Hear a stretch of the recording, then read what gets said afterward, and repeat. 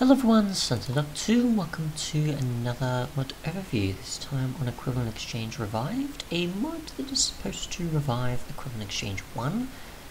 Obviously, Project E, if you're aware, revitalizes EE2. At the moment, this mod doesn't add a lot, it just adds the Philosopher's Stone, so it doesn't add any of the aggregators or certain other sort of blocks at the moment. There is many ways to make the Philosopher's Stone, and I'm assuming that one there is to make more of them. But obviously you can make it with the slime ball, glowstone, and redstone recipe, where you can make it out of ender pearls, coal, and eggs, and more of them that way, I assume, as well.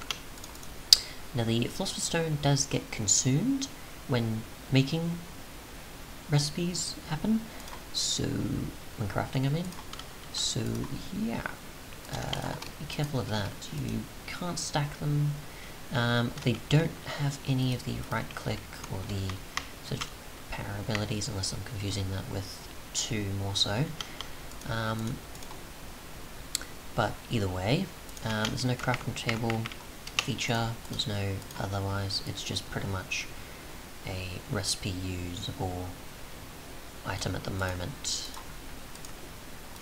So yeah, as you can see though, if we go to use, you can see all the different recipes added at the moment. We'll just cycle through each one, and then I'll show you sort of how it goes about each of these recipes. Just a few, of course.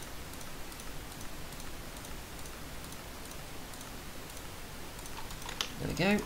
And if we happen to just get a few, let's see, we'll just go with, say, sandstone to sand, for example. Just place one there. It's consumed. We happen to, say, create another one with some redstone, glowstone, and a slime ball.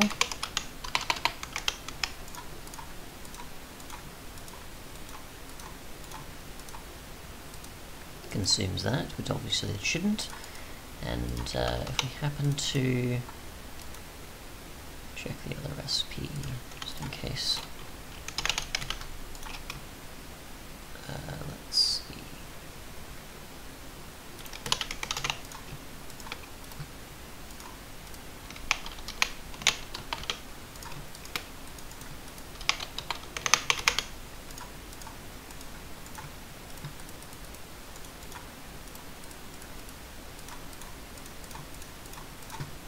absolutely nothing there. Either way, obviously this is quite early, it doesn't have everything yet, and it'll probably be expanded upon more and more. I'm assuming most of the recipe and Philosopher's Stone specific stuff will be there, but in terms of all the other blocks, we'll just have to wait and see at the moment. Pretty much both versions of the mod, the 1.7 and the 1.14, I'm assuming should be exactly the same. Just obviously file size difference due to how much code and other aspects are needed. But yeah, that's pretty much it so far. Thanks so much for watching, and goodbye.